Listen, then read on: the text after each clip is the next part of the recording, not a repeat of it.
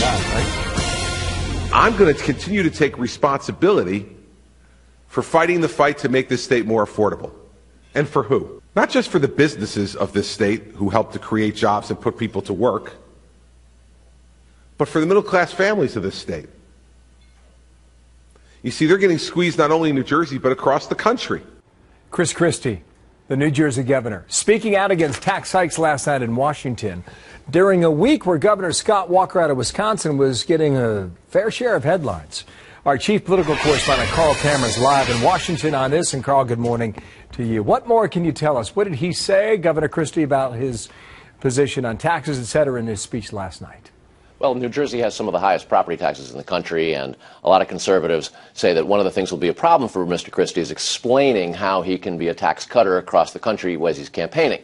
He was also himself out on the campaign trail earlier this week, and he got pretty warm receptions in both New Hampshire and in Iowa. But in New Jersey, Governor Christie's favorability has taken a hit in the polls in the last few years.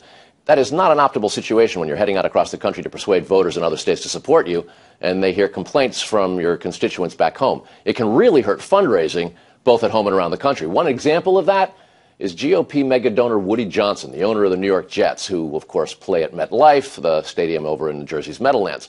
Johnson was a big Romney supporter, both in 2008 and 2012, and has just recently decided to back Jeb Bush, which isn't a slight, but it isn't exactly what Christie was hoping for. Yeah. What about Scott Walker now? He had a meeting yesterday with Donald Trump. He was in New York this past week. What did you learn? Well, Scott Walker's up in New York, not necessarily to poach on Christie in that sense, but he was there talking about supply-side economics and economic issues, finances, et cetera.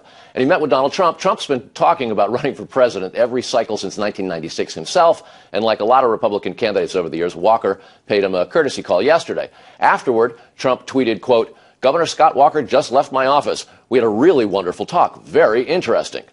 Walker did meet with other business leaders and economists, including Art Laffer, a major proponent of pro-growth supply-side economics in the Reagan administration, who devised the so-called Laffer curve, named after him. It's a formula for governments to figure out what the sort of lowest possible tax rate would be to maximize government revenue. All of the candidates, and you heard this in that soundbite that you played for Chris Christie at just the beginning, are very public about these meetings on the economy, and they're trying to figure out places to take their economic policies and fold it into this idea of trying to get the middle class unstuck and closing what both sides call the income and opportunity gap. Bill. Thank you, Carl. More to come on that, right? All of that. Carl Cameron in Washington, D.C.